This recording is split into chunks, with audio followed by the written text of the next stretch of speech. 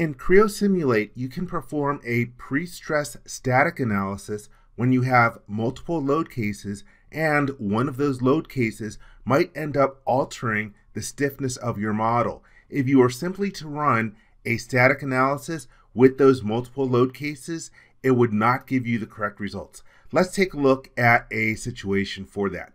Here I have a model of a wing, and it's going to be subjected to a temperature differential and also a pressure load. Let's go set that up. I will go to the Applications drop-down menu and then choose Simulate. And first thing I like to do in the model is assign my material, and then let me click on the More button. And there are a bunch of materials already in here. Let me select the steel and then click the OK button. So now that step is done. Second step, let's define our constraints. I will click on the displacement icon and let me select this surface here, and I'm going to zoom in a little bit and hold down the control key and select a few other different surfaces, and I want those restrained in translation. I will click the OK button, and now I've got my constraints done. For the first load set, I'm going to do my temperature differential. Let's click on the temperature icon, and let's change the name of the load. I will call it my temp differential. And for the load set, I like to change the name. Let's call this temp load, and then click the OK button. And so for the spatial variation, I'll leave it as uniform. For the reference temperature, I'll have it starting at 22 degrees, and then for the value, I'll change it to 10 degrees Celsius so that it will end up cooling and be in contraction. Let's click the OK button. And so now that I have my first load case, let's set up our initial static analysis. I will go to Analyses and Studies, then from the File drop-down menu, New Static, and I've got my constraint set. Let me change the name here to Initial Temp Load. That's what I'm going to run as the basis for my pre-stress static analysis. And let's see anything else in here. Let's make sure that I've got the right load set. Load set 1 is actually empty. For the convergence, let's go to Multipass Adaptive. Crank up the maximum polynomial order to 9. I will leave the convergence on local displacement, local strain energy, and global root mean square stress. And let's make the percent convergence a little tighter. There's an output tab. I'm not going to change anything here, and I'm not going to exclude any different elements. Now let's click the OK button, and with the initial static analysis set up, let me make sure my settings are adequate. That's good for a RAM allocation. And now I will hit the green flag, and yes, I want to run interactive diagnostics. And let's monitor the run status.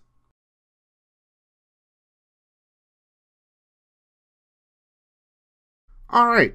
It has finished. It went through 8 passes, going to a maximum polynomial order of 8. Let's close out of here. Now I'm going to set up the other additional load. Let's close the Analyses and Design Studies dialog box. My second load is going to be a pressure load. Let's click on the pressure icon. And for the surfaces, I have a bunch of surfaces that I want to select, so I'm going to use surface sets. Let's do seed and boundary. I'll select an anchor surface. I'm not sure if this is actually going to be fewer mouse clicks, but hey, let's use this method. And so for my bounding surfaces, let me select these 5 surfaces over here. Probably could turn off the display of my constraints. And then for my other bounding surfaces, let me hold down the control key and select that surface there. And oops, let me move this so I can see it all on the screen at the same time. Let's click the OK button. And so now I've got all the exterior surfaces. Let me change my units to PSI. I'm going to change this to a value of 10 and click the OK button. Oops, let me edit that load while it's still selected. Edit definition. because I always like to change the name of this. Let me call this my pressure load. And I accidentally put it in the same set as my temperature load. Let's choose new and let's call this the pressure load. And click the OK button. And so now I've got my second load and my second load set. Let's click the OK button. And by the way, let me bring back my tree so I can go to my simulation entities. Right now, I've got my constraint set, and I've actually got an empty load set here. If you want to get rid of the empty load set, you can go to the Loads drop-down menu and go to Load Sets, and then I can choose to delete that one that doesn't have anything in it. Now I'm going to create another analysis that's just going to be the pressure load, so I can see the effect of having the pressure load separate from the temperature load. Let's go to Analyses and Studies, and I'm going to go to the File drop-down menu, New Static, and let's call this one Pressure Load Comparison. And I've got my constraint set. I've got the correct load set selected. Once again, I will go to multi-pass adaptive, crank up the maximum polynomial order, and let's have 5% convergence as the criteria. Everything here looks good. Let's click the OK button. By the way, I didn't take a look at the results. I'm going to take a look at the results for all three of the studies at the same time once we run all of them. All right. Let's hit the green flag. Yes, I want to run interactive diagnostics.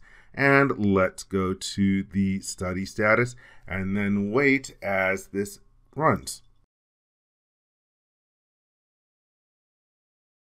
All right, the run has completed. This time it only went through 5 different passes.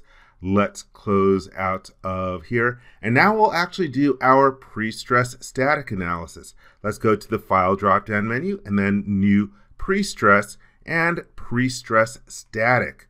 And in this particular situation, let's call this our pre-stress wing analysis. And we have our constraint set.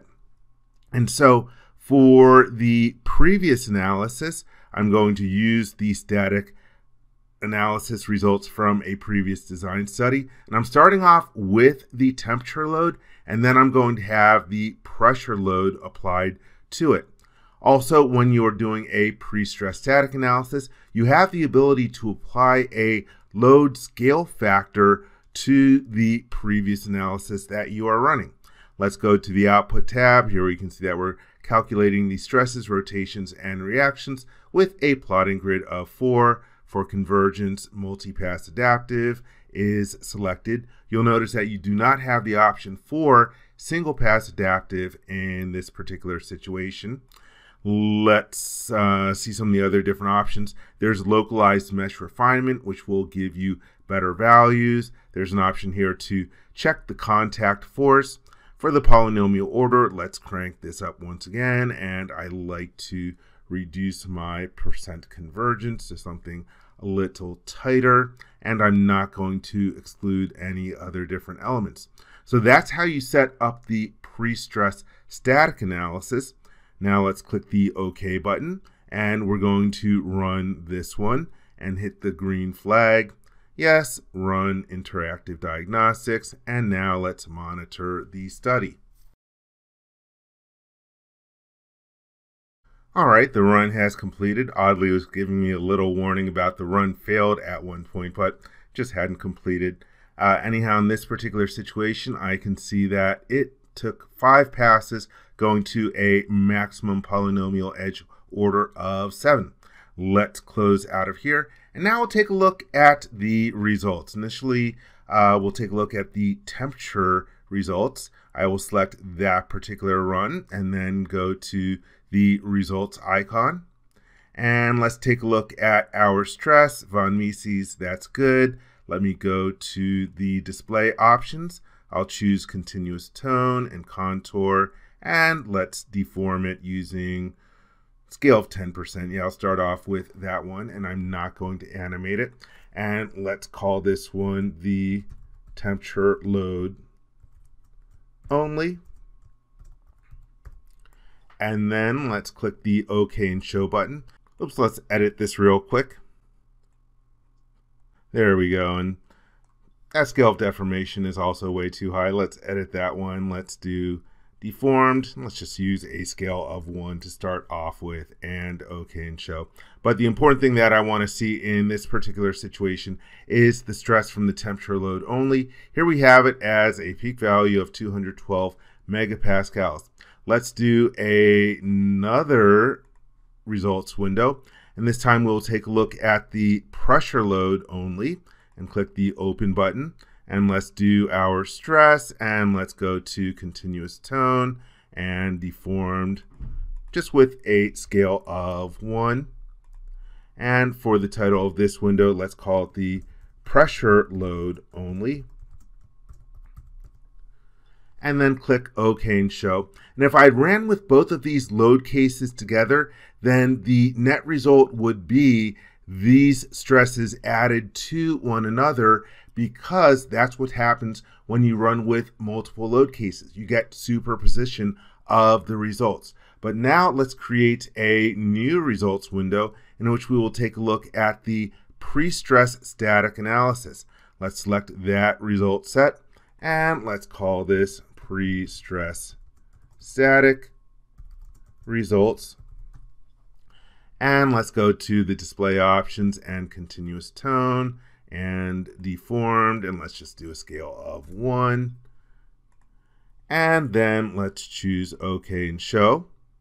And so now we've got our third window, and we see in this particular situation with the pre-stress, the stress is 196 megapascals, which is just slightly larger than the pressure load only, because due to the temperature differential, that ended up adding some stiffness into the model. So that way we're getting the correct results in this particular situation, rather than if we had run with both of the different load cases analyzed at the same time. So that's how you can set up a pre-stress static analysis.